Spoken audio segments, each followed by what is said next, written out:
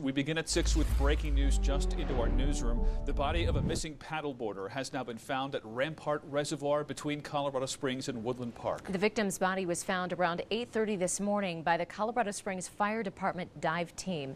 The body is now at the El Paso County Coroner's Office to determine the official cause of death. That paddleboarder went missing Sunday, and it took crews more than 3 days to find that body. The sheriff's office says it is now up to the United States Forest Service to allow boats and water recreation to resume at the reservoir. The victim's identity has not been released.